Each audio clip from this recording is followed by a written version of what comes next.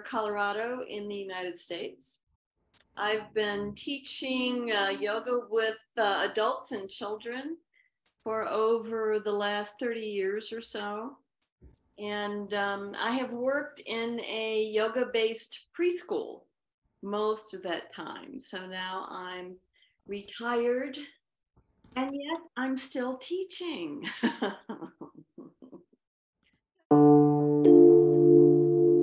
We live in chaotic times. There's just no questioning that. And so I feel like our world needs and our youth need experiences that are fun, that will connect us to each other, that will connect us to the creation, to the world.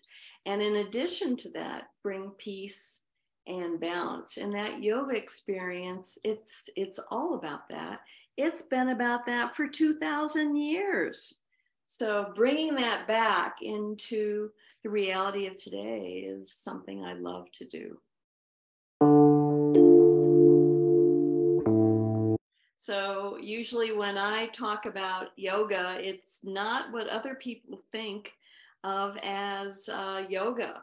So when I talk about yoga, I'm talking about that yoga that Patanjali wrote about 2,000 years ago.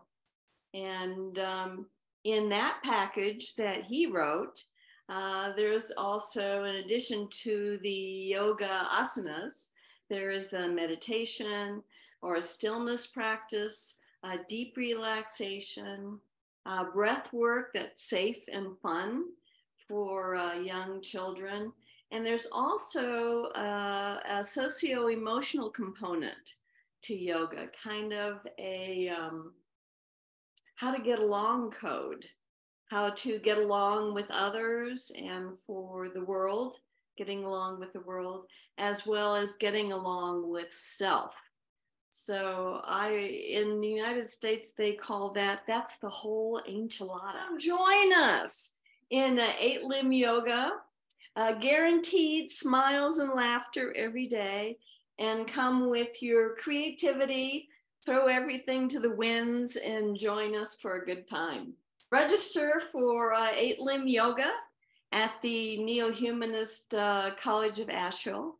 And that place is nhca.gurukul.edu. And